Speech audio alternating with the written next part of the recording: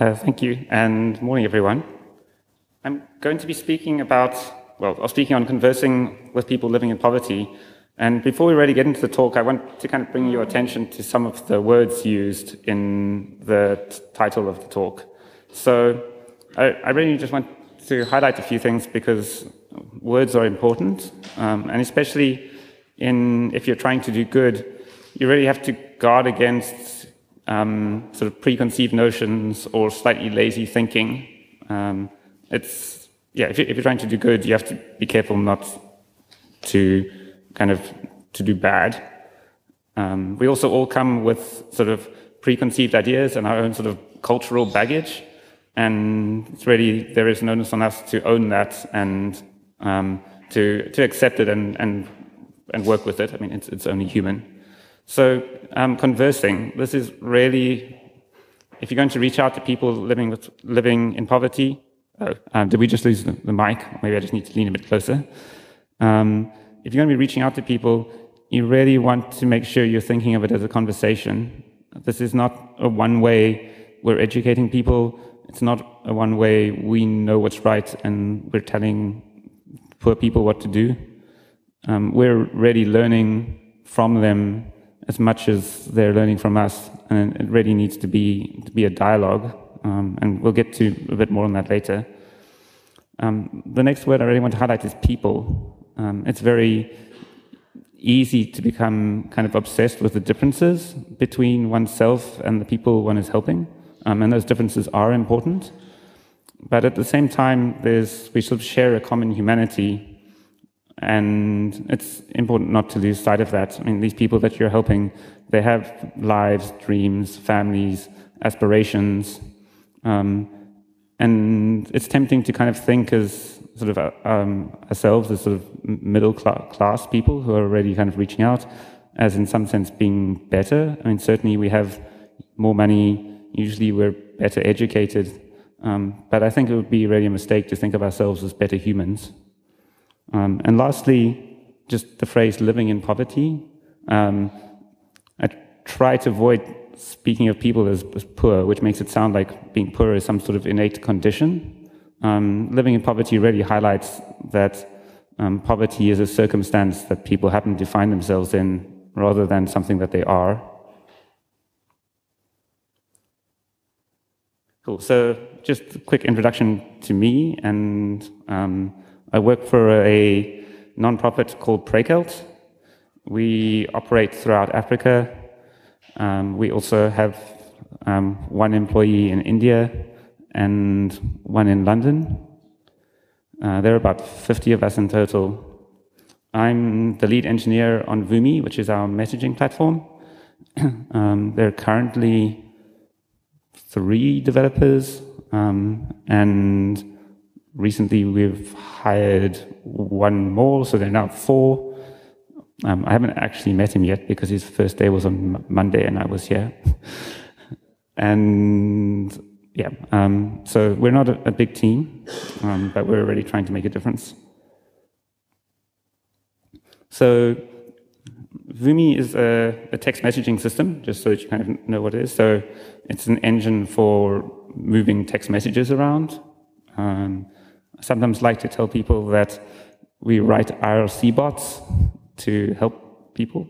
And I think really we're kind of on the cusp of seeing chatbots become a really major thing. Instant messaging networks have really taken off. If you see someone using their phone, there's a good chance that they're chatting to people over text. And we haven't really seen kind of chatbots taking off yet. So Vumi, it's a text messaging system. It's really designed to reach out to those living in poverty, and really we're aiming to reach massive scale, like whole countries worth of people, because we really want to have a big impact. I like to think that kind of we're trying to build infrastructure. So a lot of non-profits do cool projects, but which are in the end kind of really small. And at some point, if you're really going to transform society, what you're doing has to become a kind of infrastructure. Our Python is our primary language that we write Vumi in, and we use Twisted for pretty much everything.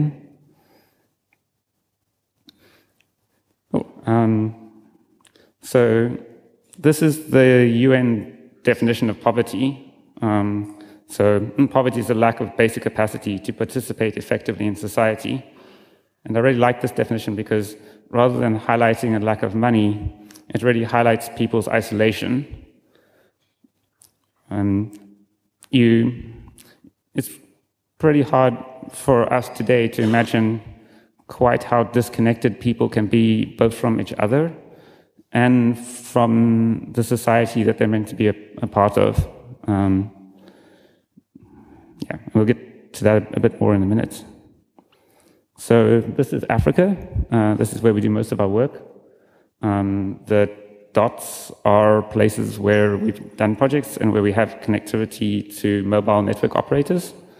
So places like Libya, Nigeria, Kenya, South Africa, where I'm from. So just some things about Africa. It's pretty big. It's 30 million square kilometers physically. That's roughly 3 times the size of Europe, and 3/4 of the size of Asia. There's 1 billion people, so about 1/3 more than they are in Europe. Obviously, they're a bit more spread out. Yeah, but obviously a lot smaller than Asia, which is about 4 billion. And there's more than 1,000 languages. So, yeah, really, if you want to work across Africa, I guess it's the same in Europe. You really have to be kind of, you have to take care of localization and internationalization. Even just in South Africa, we have 11 official languages. In practice, we only have 2 languages of record, but in theory, any citizen can ask the government to interact with them in their home language if it's one of the 11 official ones. So I'd like to kind of go back in time a bit to 1994, which wasn't all that long ago, 20 years. I was just finishing school, so I guess I was already an adult in many ways. In 1994, Nigeria had 100 million people, but only 100,000 landlines. So if you think about that, that's 1 telephone per 1,000 people. And probably most of those telephones were owned by kind of richer people. So you can imagine just 20 years ago, people living in rural Nigeria might never have made a phone call, or probably never had made a phone call. And you can probably, if you try, imagine how isolating that is. And if you have, say, a service delivery problem, say your water isn't working, who do you tell? You don't have a phone. You probably don't even know, even if you did have a phone, you wouldn't necessarily know who to call. The nearest government official might be, say, 500 kilometers away, and it's not like there's great public transport to get you there. So when things are going wrong, it's very hard to reach out and tell someone. And this is really kind of, it's really kind of drives home. The problem is more isolation than lack of money.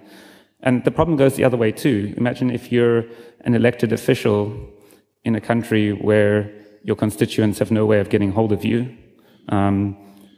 and where collecting information is hard. Like, how can you serve the people that you've been elected to serve if just finding out anything about them is hard? Yeah, and well, no surprise, there was no internet access in Nigeria in 1994. In fact, even in South Actually it was, well, really pretty much unheard of. One other things. So 1994 was a very exciting year for one reason. The first mobile phone network launched in Africa. I should say that the most popular phone in 1994 weighed 0.5 kilogram and cost about $2,000. So let's fast forward a bit, some 18 years to 2012, so 2 years ago. Suddenly, there's 65% mobile penetration on average in Africa. So roughly 65% of people suddenly have a telephone, which is quite an improvement from 1 in 1,000. In places like Uganda, we see incredible statistics, like there are more mobile phones in Uganda than light bulbs. And they really actually are getting good use out of their mobile phones. UNICEF Uganda ran quite a famous project called EuroPython, which is a citizen kind of sort of liquid democracy program where you can sign up as a member of EuroPython and you can submit feedback kind of directly to your government and they can ask you questions. Yeah, and really what we're seeing now in Africa is a kind of mobile generation. So you and I might have laptops that we kind of carry around with us everywhere and that we run our lives on. And probably we also have a smartphone as a second device. Young people in Africa really are, their mobile phones are their laptops, they are their offices, they're how they socialize, they're how they do business. Yeah, and by contrast to 1994, we're now seeing $20 phones which have internet access, they have SMS, they have USSD, they have instant messaging. Also just economically, Africa is growing. The continent's averaging 5% GDP growth, which is pretty good going. The population of Africa is still very young. More than 50% of Africans are less than 20.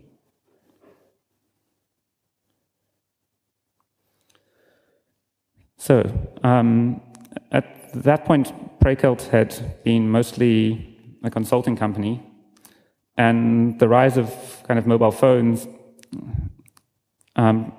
really we saw this as an opportunity to reach out to people. So we started doing small projects in the social space, and one of the earliest of those was Text Alert. So Text Alert is really just a simple system to remind people of their clinic visits. So I'm sure you know about HIV. I'm not sure how many people know about tuberculosis, TB. Well, so typically in Africa, certainly in South Africa, if you die from HIV, what actually kills you is tuberculosis. And tuberculosis is a kind of a very bad chest infection, is how it manifests. And tuberculosis is very curable. You need to take a course of antibiotics. But unfortunately, for various reasons, people don't finish their antibiotic courses, forget to take follow-up visits, or if they're being treated with antiretrovirals for HIV, they kind of forget to go to the clinics for checkups and things. And Text Alert was just a system which sent people a reminder kind of a few days before their visit saying, hey, you have an appointment at the clinic. If you can't make it, just reply and let us know. And that dropped the number of people who were missing their clinic visits from about 35% to about 15%.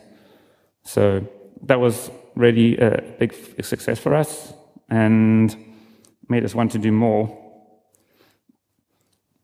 However, it wasn't all plain sailing, and we learned a lot from projects like Text Alert.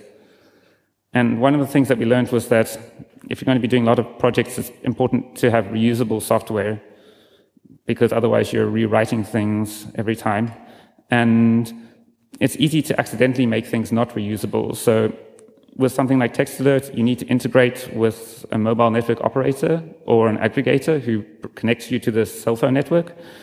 And they all have special interfaces which are unique snowflakes and it's easy to accidentally tie your application to something which is really network specific. So they might give you a unique identifier, and you start relying on that, and then you change to a different network operator who doesn't give you this identifier, and suddenly you have to re-architect your application.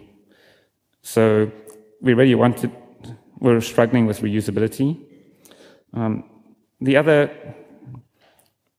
The other issue was scaling. I'm sure those of you who've worked on small systems as they've grown have noticed this. You always get something wrong, no matter how good your intentions are.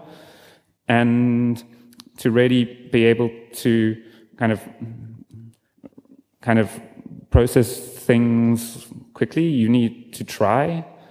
And if you get something wrong, then you have to kind of go and rewrite something. And we didn't want to be kind of trying to scale every single project that we were involved with. And the last thing is tooling. Kind of, if you write a quick prototype, you usually leave out things which become really important later, like monitoring, good error reporting, good failure handling. I should maybe say some things about failure. So one of the exciting things about operating in Africa is that failure conditions often aren't the exception, they're often the rule. So, for example, we run some projects in Ethiopia. There's one ISP in Ethiopia, it's state-owned, it has no competition. It occasionally goes down for a week, and you can't connect to the country. So, as you can imagine, that makes designing systems to handle that, designing systems to handle that can be tricky. So in response to these challenges that we encountered during Text Alert, we created Vumi. And Vumi is a messaging engine which attempts to provide a reusable framework to separate kind of the social applications that we're trying to build from the connectivity to mobile operators, and to kind of give us the tooling and kind of production readiness that on all of our projects without having to rewrite it.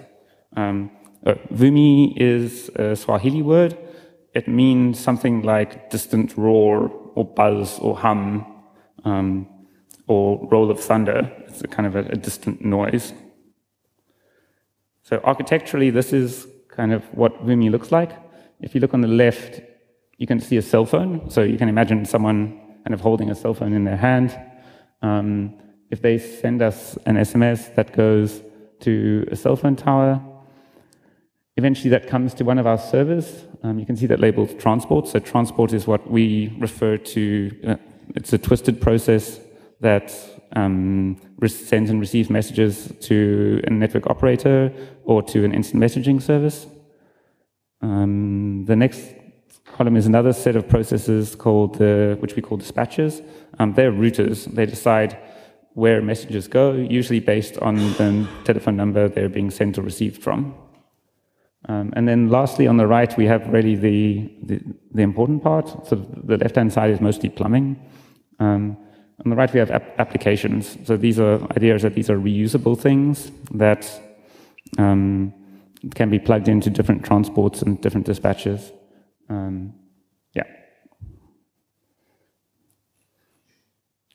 So the way that things are architected, we use kind of horizontally scalable workers. So we write workers using Twisted, the asynchronous kind of event framework. And then if we need to handle more messages, we fire up more processes. And I really want to say thank you to all of the people who've worked on software like Twisted that we use, and Python. Having the infrastructure to build things on really helps. All of our messaging between these horizontally scalable processes happens over RabbitMQ, which is a messaging bus. So it just sends messages backwards and forwards, and workers can subscribe to receive messages which they process. If workers fail to process messages, they go back onto the queue and get reprocessed later. For data storage, we use we use React, which is a distributed key value store. We chose React rather than Postgres because really we do want to reach massive scale. So at the moment we have kind of say, as I said earlier, about, well, I think about we have about 7 million people who we've interacted with so far, and Postgres would probably still have been fine for that, but we really would like to be able to reach the point where, as I said, we can speak to billions of people. So, we maintain Reacosaurus, which is the twisted React client. It's pretty much a direct port of Basho's React client. So if anyone wants something fun to work on, we'd really appreciate some help maintaining that. Some of the things that we built with Vumi. In Kenya, we did a project called Sisi Nyamani, which was an attempt to curb election violence in Kenya. So in Kenya, in not the most recent election, but the election before, there was a lot of violence in townships. And there was the impression that this violence was triggered by, well, that mobile phones were enabling this violence. So what would happen was someone's house would get burnt down. A few local people would decide that it was, say, the members of another political party's fault. And then they would SMS all that they would be angry, obviously. Someone's house had just been burnt down. I think we'd all be angry. And so then they would SMS their friends and say, it was these people's fault. And then more people would be angry and violence would break out. So Sisi Nyamani was an attempt to counteract this by introducing sort of peace officers, also with mobile phones. And the job of these peace officers would be that if they received such a message, or they had the impression that violence was flaring up, they would describe the situation to people at the NGO's head office, who would then attempt to carefully craft some sort of response, which would also then be disseminated via SMS through the kind of peace officer process, via the peace officers. So as you can imagine, you need to respond quickly. I mean, you're talking about kind of violence breaking out on a time scale of hours. And ideally, you want people to kind of calm down and think a bit about things more on the scale of minutes. So Sisi Nyamani was a system we built to allow kind of that feedback to reach the NGO and for messages to be sent back out again afterwards. And the last Kenyan election had less violence. It's a bit difficult to have a control to measure against, but we also we're part of the Wikipedia Zero project. So Wikipedia Zero is zero-rated, well, the main Wikipedia Zero project is zero-rated access, so that's free access to Wikipedia over internet on mobile phones. We do Wikipedia text, which is accessing Wikipedia over SMS and instant messaging, and that's to just kind of make things, well, lower the barrier to entry even further. So speaking of lowering barriers to entry, after we had created Vumi, there were still some problems. And the one was that just the biggest problem really was just that there were too many projects. And setting up, and we'd really hoped initially that Vumi would be a tool that other nonprofits could use. But it turns out that there are difficulties. So one, connecting to network operators is expensive. Running Amazon EC2 instances is expensive. And really just we don't have enough people to solve all of the world's problems ourselves. Not a surprise, I guess. So this led us to make Vumi Go, which is a hosted instance of Vumi.